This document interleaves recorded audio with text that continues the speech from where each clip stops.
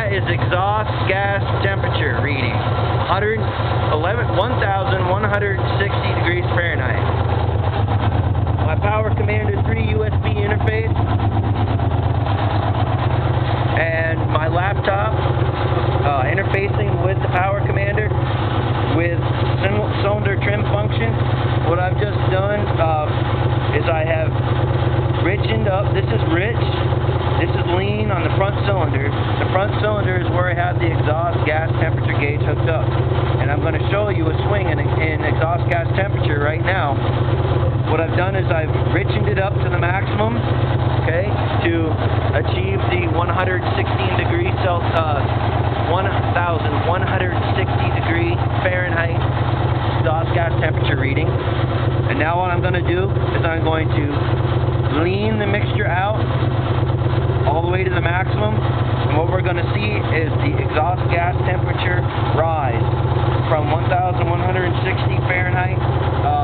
It's probably going to go up well above 1,200. So let's check it out. When I hit OK, this will download this leaner fuel trim setting to the Power Commander. The Power Commander will tell the bike to run the front cylinder leaner, and we'll see that on the exhaust gas temperature gauge. Okay, so here we go. Let's send that data. Alright. Up to 117, 118.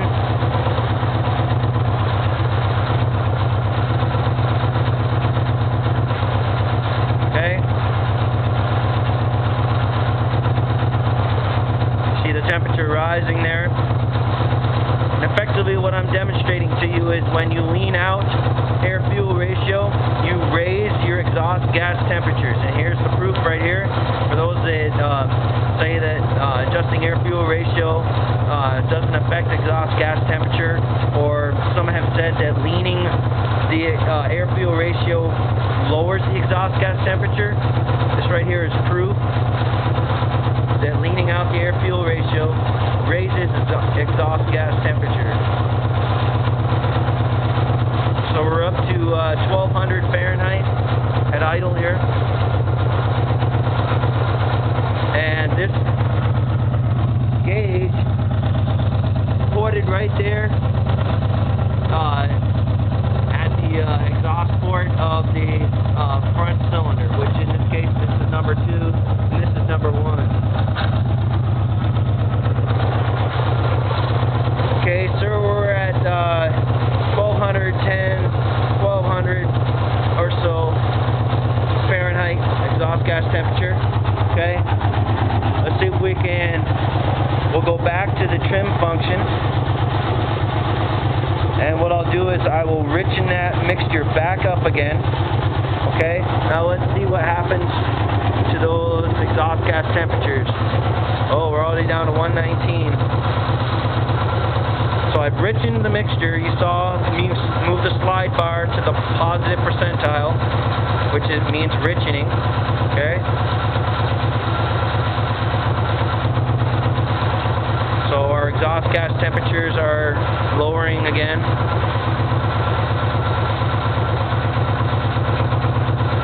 Takes a while for it to cool off, obviously.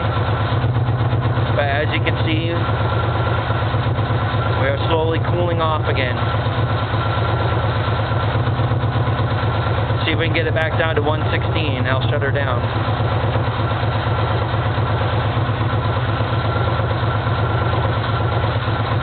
Now, this video demonstrates the importance of having an exhaust gas temperature gauge on the application, on the vehicle that you're attempting to install a hydrogen booster on. Okay? You must understand and be able to tune your engine. You can't just throw one of these things on and expect them to work properly. You have to tune the engine accordingly.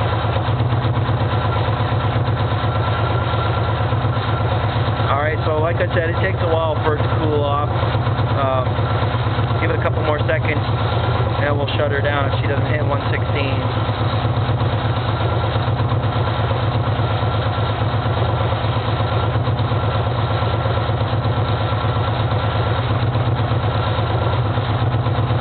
Now she's not going to go back down there. but you do see you have seen the temperature swing, so. Alright, gonna go ahead and shut that down. Okay, now, what I've just proven to you, or what I've just demonstrated to you, is the importance of being able to tune and adjust your application. And I want to show you what motivated me to do this. It was fairly simple. I was performing an oil change and a tune-up on the Thundernuts bike. On the Thundernuts bike. Yeah. What's up? Recognize. So, you can see by looking at the plugs, this was the front cylinder, this is the rear cylinder. You can see there is an imbalance between the front and the rear cylinders, 2 plugs per cylinder.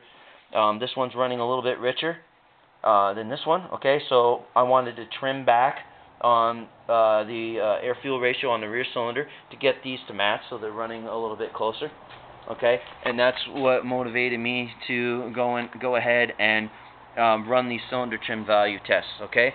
So this also gives me an opportunity to discuss a little bit with you this fuel map that I had developed for the Thundernuts bike with the hydrogen booster application, okay, and showing the importance of being able to use your equipment and gauges to properly tune your application, okay. So this map was custom made at a dyno by a motorcycle technician, okay, and what we have here is throttle position and engine RPM, okay, and each of these blocks, each of these numbers represents a fuel mixture value, okay.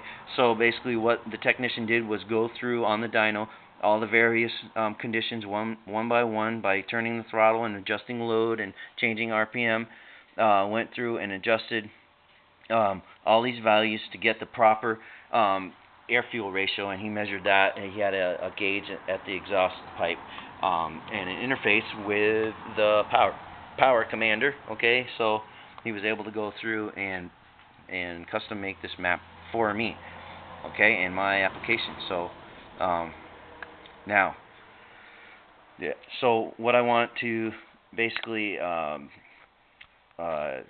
discuss or drive home the point or underline or emphasize is the fact that when you lean your air-fuel ratio, as I have just shown you on that exhaust gas temperature gauge, when you lean, you raise temperature. When you raise temperature, because NOx, nitrides of oxygen, are formed at higher combustion temperatures, you raise your NOx emissions. So it's very important that you not overlean using your FE device. This here is comparable, not as fancy, but it's comparable to installing an FE device to interface with your ECM to adjust your O2 sensor signal. This is comparable to that, basically doing the same thing, except I don't have an O2 sensor on this bike. It's all done by this fuel map, but the result essentially is the same. You're changing your air-fuel ratio, okay?